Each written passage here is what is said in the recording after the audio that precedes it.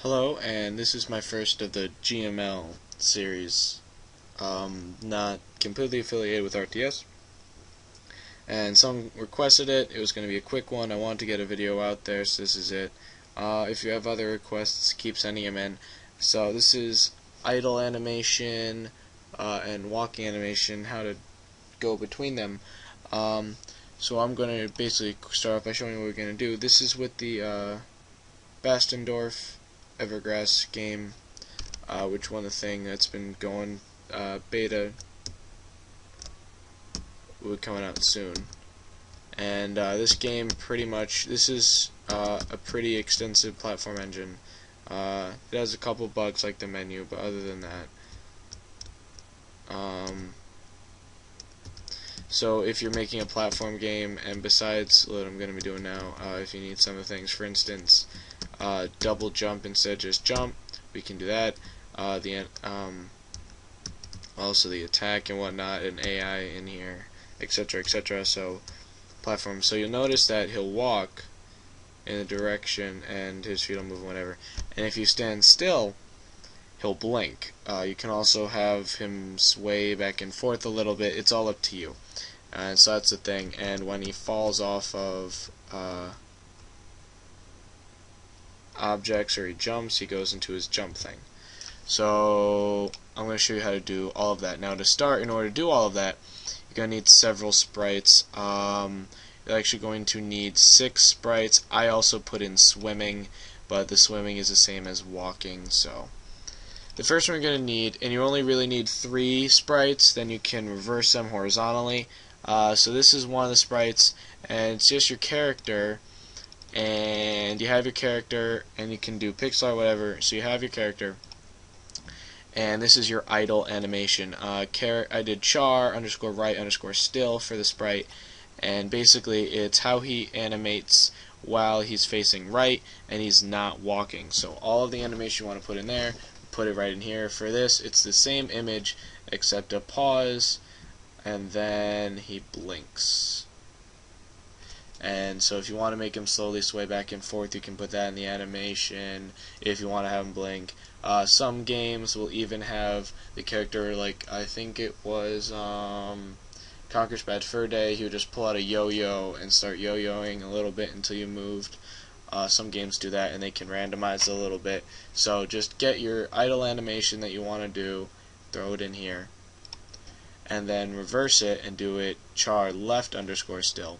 Then you're going to need a walk cycle, so just your character walking.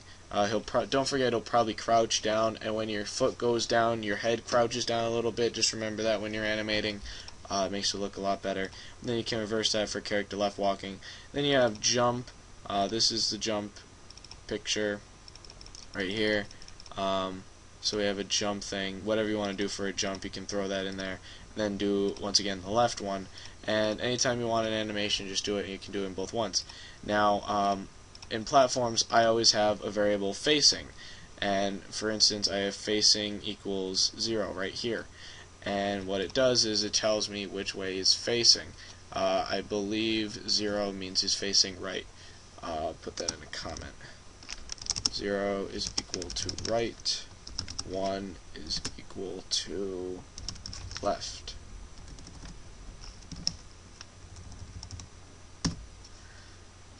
So we're going to put that in there.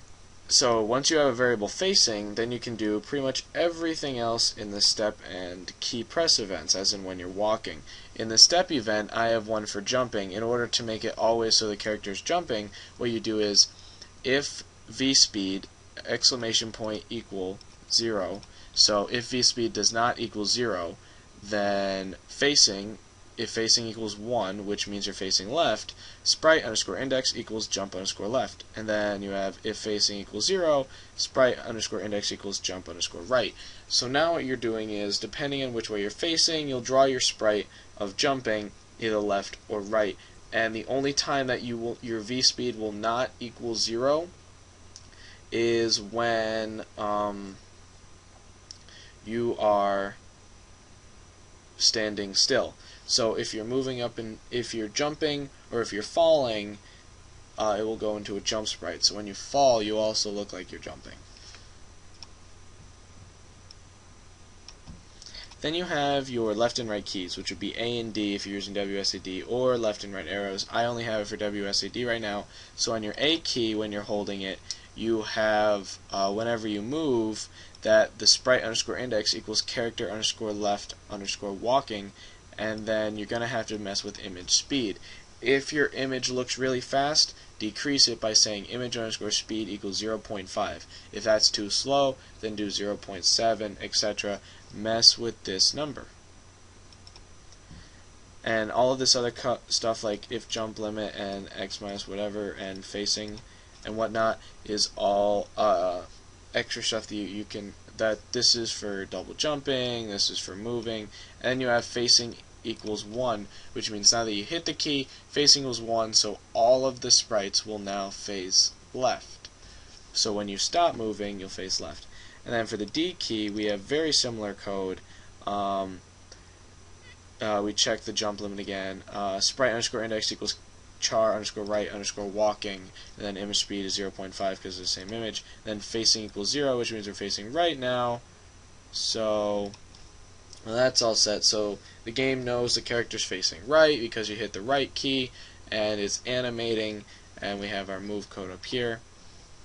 Then you have release, and release is very simple as well. It's just sprite underscore index equals char underscore left underscore still.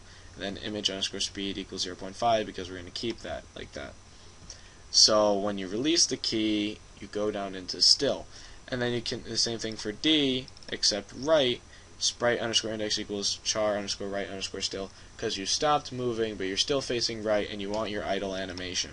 So we have our idle animation in there, we have a jump animation when we're falling or jumping, and we have a walking animation when you're holding down the key.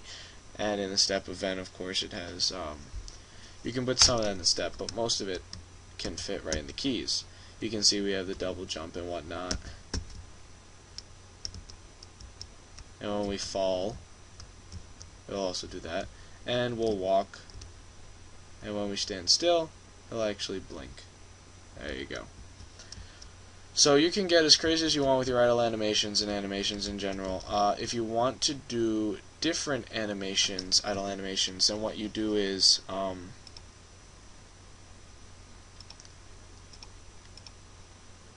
you go to your character and you put in at event other animation end, and what that and then during animation end you would put in code that if facing equals 1, which would mean you're facing left, sprite underscore index is equal to, and then you'd have your sprite. And if you want it to do it more than 1, what you do is you come up with a random number. Let's see, where's, oh, you do a random number and then you do it like that. So if facing equals 1 and what would it be? And idle equals 1, and that would be your first idle animation.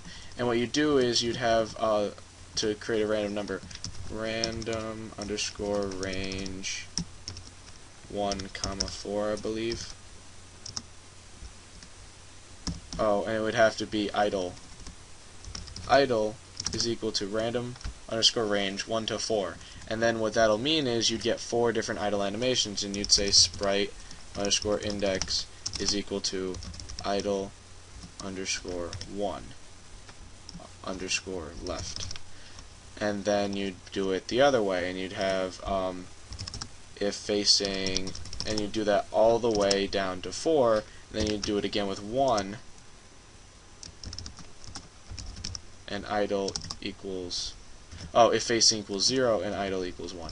So you change which way you're facing for both of them and whatnot. So you could then just copy this.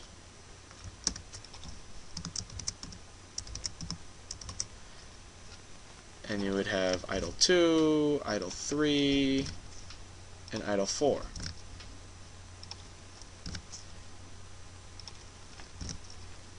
Pretty much get the point. And you would duplicate that all for the other side. So now you can have any one of 4 idle animations playing as long as you actually get the animations. I can't actually show this to you because I don't have idle animations to show you. But if you actually get enough idle animations, you can do a random idle animation, and this will only happen if you're being still, which would mean, and the way you do that is if speed is equal to 0,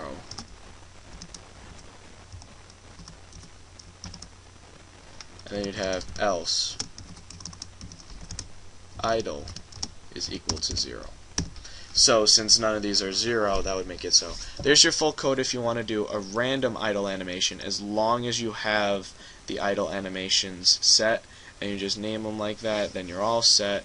This of course would be sprite underscore index is equal to idle underscore 1 underscore right, and you would just be able to do all those like that, and it works out pretty well. So that's pretty much it. If you have other GML requests, please request them. I'm not sure what the next video topic will be, so it is open to discussion. Just go ahead and make your request.